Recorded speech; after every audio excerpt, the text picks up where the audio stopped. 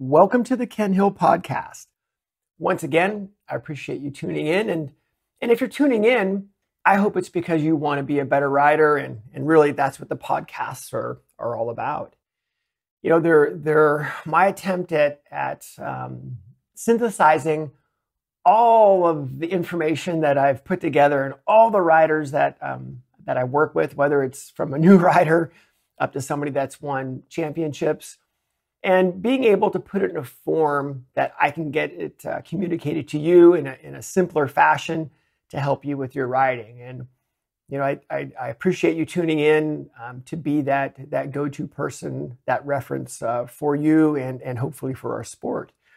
This podcast is, a lot of it is because there is so much misinformation or disinformation or basically bullshit that's out there. And, you know, part of what I want to do with these podcasts is to have, is to erase that and to have information out there that's clear and concise and no BS and just absolutely lays it out there and explains it well. So that's what this one's about. And this podcast probably isn't going to be that long because it doesn't need to be that long.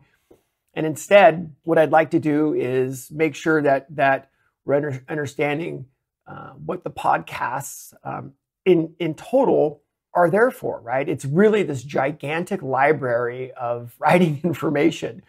And you'll see at the end of the podcast how we point back to that. So, all right, let's jump into it. This podcast starts with a story. The story goes is I was working with one of my favorite writers, Valentin DeBeese, this summer at UMC.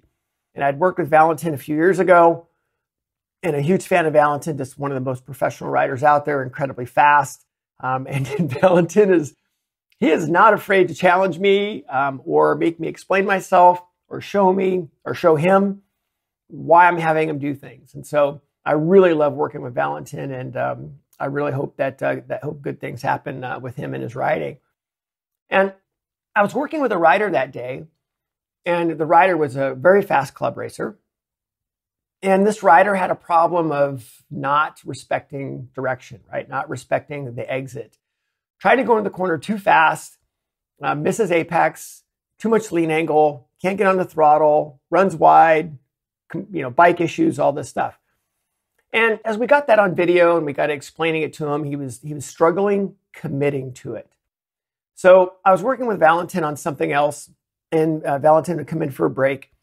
And so I said, Valentin, when you're writing, I said, what is your singular thought when you're writing? And Valentin says, well, you know, I have a lot of thoughts, but I'm not sure what you mean.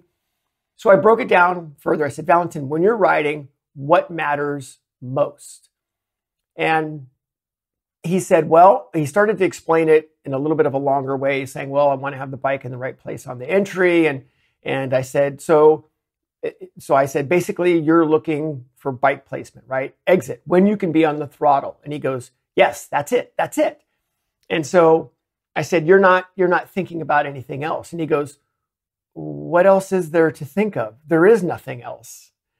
And it was good to hear that from Valentin, right? So in other words, bike placement, exit direction, when the bike is slowed and pointed, that's all that matters. That's all he's thinking is, when can I be accelerating?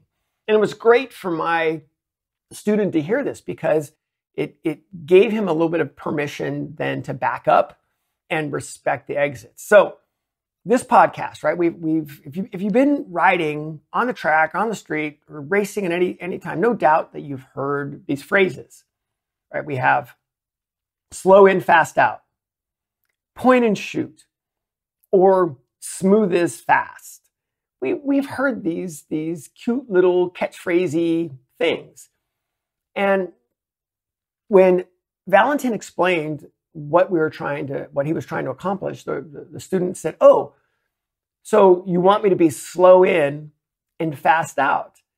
And Valentin looks at him and goes, no, I want you to be fast in and fast out, right? Because that's really what it boils down to. And if you look at all of these statements, and I'm gonna go into depth with each one of them here in a second.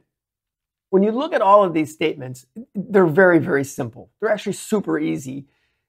What they mean is, don't rush your exit. Pause. Don't rush your exit. So when we go back, let's skip back a little bit. Where does our lap time come from, right? Where does a good lap time come from? And the lap time comes from essentially the rider that has the most positive acceleration the longest, the rider that is using wide open throttle the longest. That's where the lap time comes from. So this goes back to my order of the sport, goes back to my fundamentals. This is why bike placement comes first, right? We need to have the bike in a position to accelerate, pause, for the longest amount of time. So all of these statements refer back to let's not rush your exit, right? Don't rush your exit. So when we look at these, right? Slow in, fast out. Well, slow in, fast out simply means go in the corner slowly so you can get a good exit. Okay, great. Wonderful. I get it. And I actually very much like this approach. But do you think that that's what they're doing in MotoGP or Moto2 or World Superbike or Moto America? No one's going slow in. Hell no.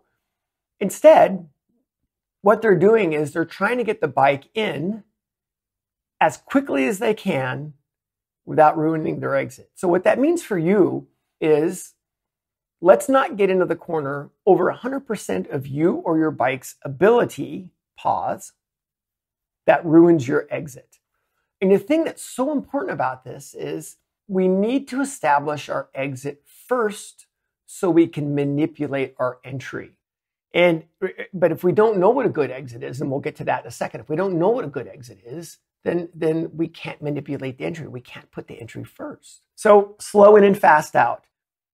Great to build on, but at some point it is going to limit you. And no one in MotoGP or Moto America or World Superbike is going slow in and fast out. No, they're going fast in and fast out. Again, I've looked at all the data. I've looked at data acquisition for these guys. It's a rider that gets to the slowest point and away from the slowest point as quickly as possible. Done. Over with. Right? That's it. So, point and shoot. Point and shoot is near the same, meaning it's respecting where the bike needs to be slowed and pointed so you can shoot it for a good exit, right? It's a reminder I have to have the bike pointed before I can shoot it. I think with point and shoot, this goes back to a little bit of what we were talking about is once you've memorized what a good exit is, we have to start with that.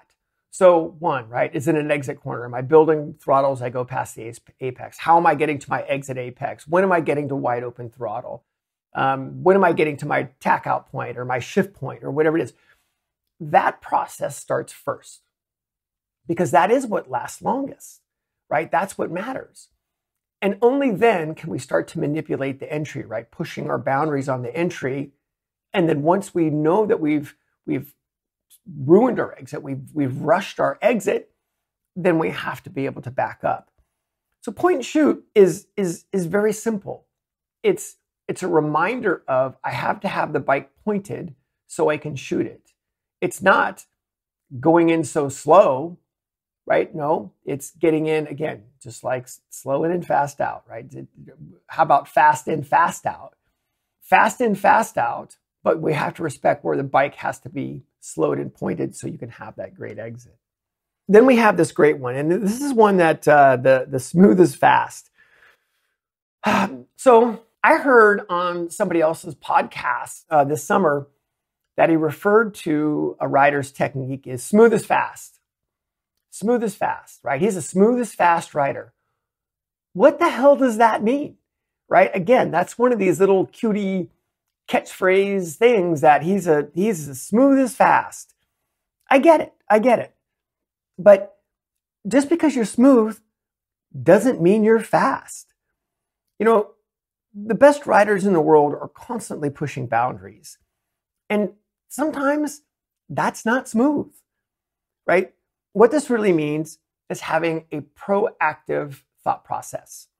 So What this means is being able to make whatever decision you need to be able to make to get through the corner as quickly as possible, but still have your brain ahead of the bike, right? Having proactive techniques.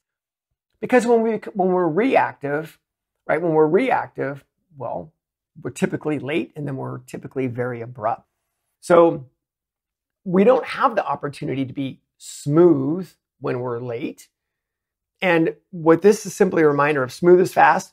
This really is just a simple reminder of let's be proactive with our thought process. It doesn't mean that you're going to be slow. It just means that we're going to have a proactive thought process. I guess we really need to talk about renaming this, because what this really means, again, is being proactive to be able to make the most out of your situation, to be able to maximize it with proactive, deliberate techniques. And really, it's more like fast is proactive, fast is smooth. That's more like what it should be, instead of the other way around. So, all right, I'm not going to beat these up anymore because they don't need to be. These are all super, super simple. And the summary is simple. Slow in and fast out, or point and shoot, or smooth as fast. And overall, it's a reminder to not rush direction, and it's a reminder to have proactive techniques, right? Being able to access proactive techniques. Applying proper riding fundamentals, right, starts with this bike placement. As soon as we understand where the bike needs to be positioned so you can accelerate longer, oh my gosh, it's just going to make your riding experience so much better. And that's what allows you then to adjust your entry as well as adjust your exit based on whatever that corner radius is. All right, there you go. One last thing. We talked about the podcasts and what the podcasts are really about, right? The podcasts are giving you access to what the best riders in the world are doing, and making it so we have more of a common language between all of us riders. You know, I constantly am striving to make my communication better.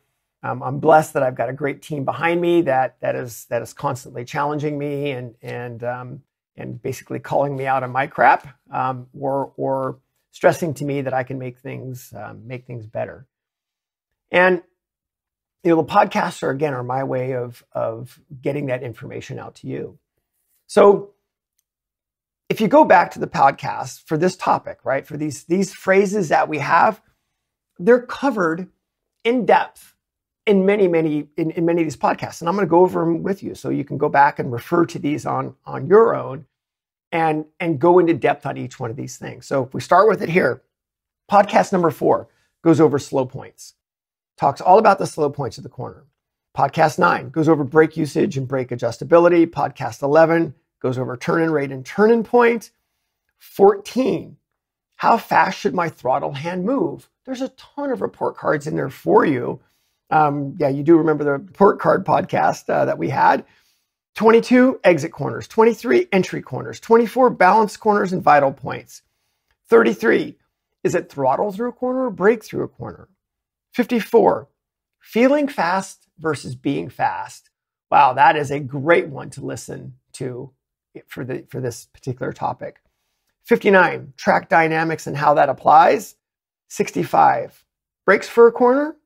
How do we know if we need brakes for a corner? And 66, podcast 66, how we look at double apex corners. So we have so much information out there for you. And what this podcast was about was hopefully dispelling a bunch of ambiguous terms that basically don't mean shit.